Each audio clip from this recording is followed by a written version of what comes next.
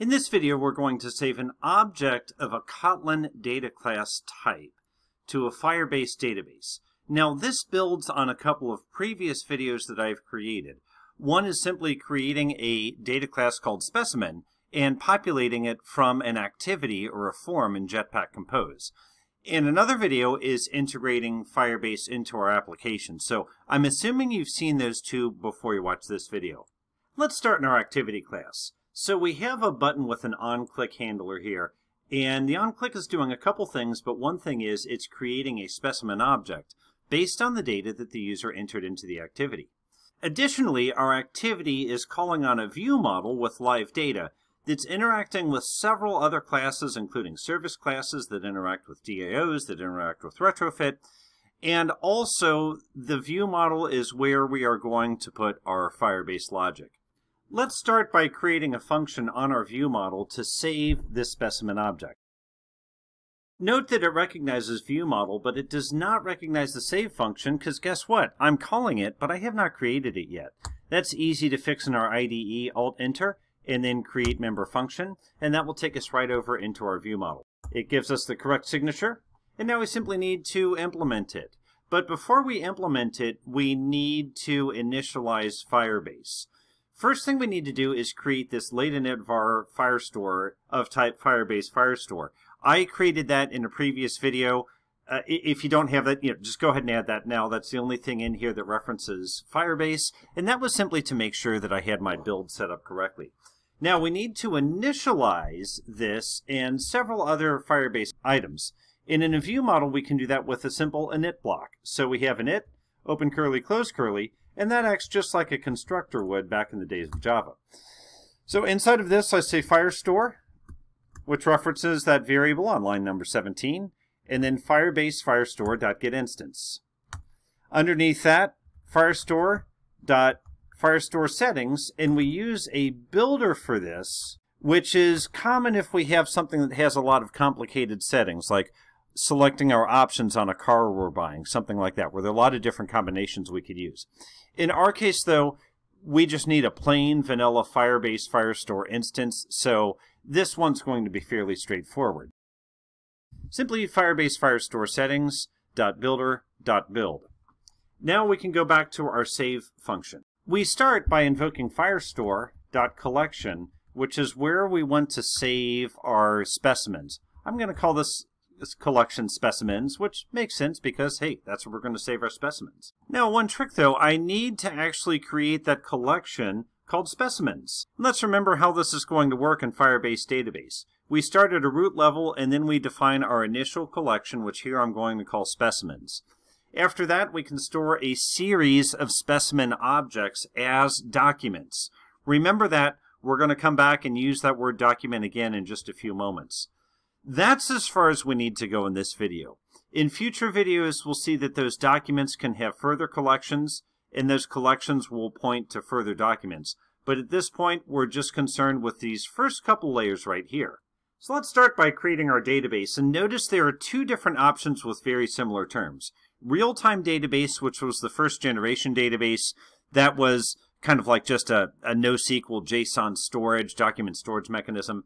And then Firestore database, which has that alternating collections document sequence that we just saw.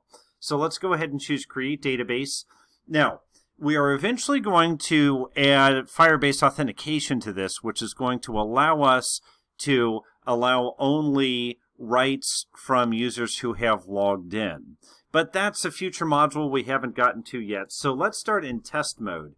Test mode is going to allow anybody to read from or write to our database without authenticating. We don't want to leave it here too long, so this is time limited. It will expire in about a month. But hopefully before that, we'll wire up authentication, and we'll handle authentication that way. Let's go ahead and choose Next. Let's choose a region. US Central works for me. So this is one that once we choose it, we can't change it. Let's go ahead and choose that. And now it's going to create our database instance. We have our database. So I'm going to start with a collection because remember that's what hangs off of that root element. And we'll call this specimens, which matches what I just put in our source code.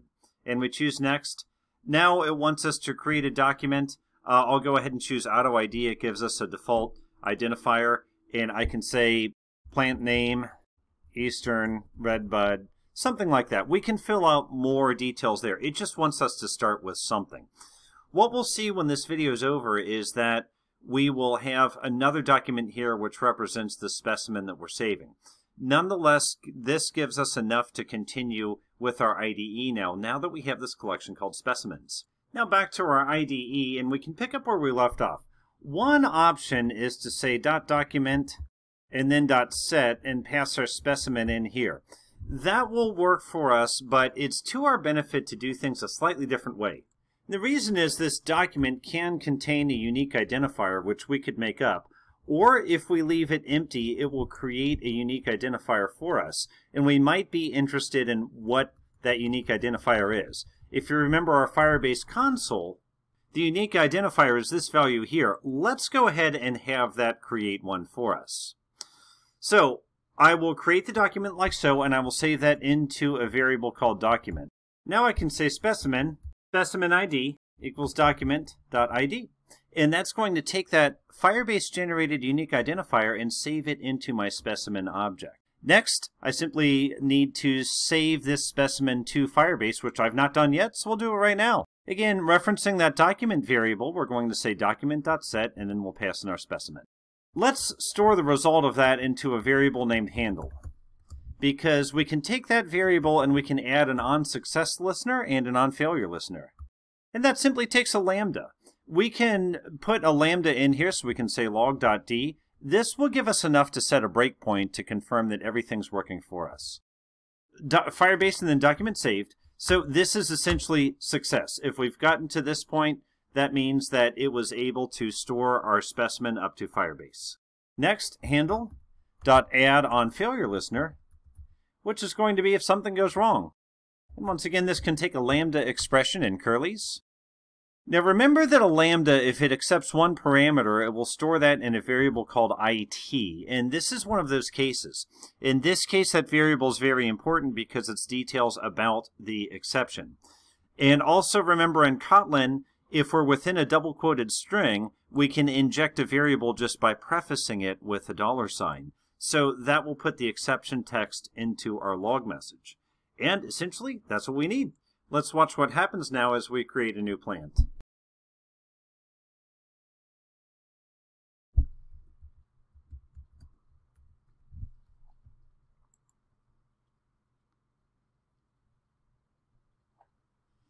If you take a look, I hit save and it didn't take too long for this to come up. And if you look here, we have November 1998, a lovely plant, University of Cincinnati, plant ID, which it pulled from our plant field, plant name, and then specimen ID. So you see that was very fast to update. Let's make one more enhancement to our viewModels save function before we finish this though. At this point, we're always creating a new document, which means every time we hit save, we're going to get a new plant. What if this plant we simply want to update? Firebase is pretty smart about that, because if it sees that we're creating a document function call without passing in a document ID, it knows to create new. But if we pass in a valid document ID there, it knows that it is updating an existing record. Or if that record doesn't exist, it will create a new record with that ID. So let's get a bit smart about how we assign this document. There's a neat trick with Kotlin that we can do, and that is we can assign a variable from an if-else test. So we start with a variable like we have here. Then we have the assignment operator, and then to the right of the assignment operator, we have an if-else clause. And the last line from each case is what gets returned and assigned to the variable. In other words, let's say I did this. Now, I'll still need an else part, and that's why it's redlining here, but nonetheless, this is effectively the same as what we had just a few moments ago. If true, which is always going to be true, then evaluate this line and take the result and assign it to document. So let's make this if test a bit more enhanced. Let's make the if test see if the specimen ID is null or is empty. If either of those are true, then this is a brand new specimen and we need to create a new document object out of it. But if not, let's assume we are updating an existing specimen. And there we go. So if it's not null, if it's not empty, then we're effectively fetching an existing specimen, and getting the document for that and storing that into this document here. If it is null or it is empty, that means we have a brand new specimen, we're creating a brand new document, and we're storing it here. So this line takes care of both the create function and also the update function. And the rest of what we have here stays the same. Now, we won't be able to test this out just yet because every time I press the save button, it's creating a new specimen. But we will appreciate this in a few more videos where we are retrieving data from Firebase, and we're going to let our UI update existing records as well as creating new. So that's a bit forward thinking, but nonetheless, I wanted to go ahead and do it so that you could see that as a best practice. So in this video, we've seen how to save an object of a Kotlin data class to a Firebase database, and we've also created the Firebase database brand new from the ground up using the console. As always, I hope this video was helpful, and I look forward to reading your comments. Thank you.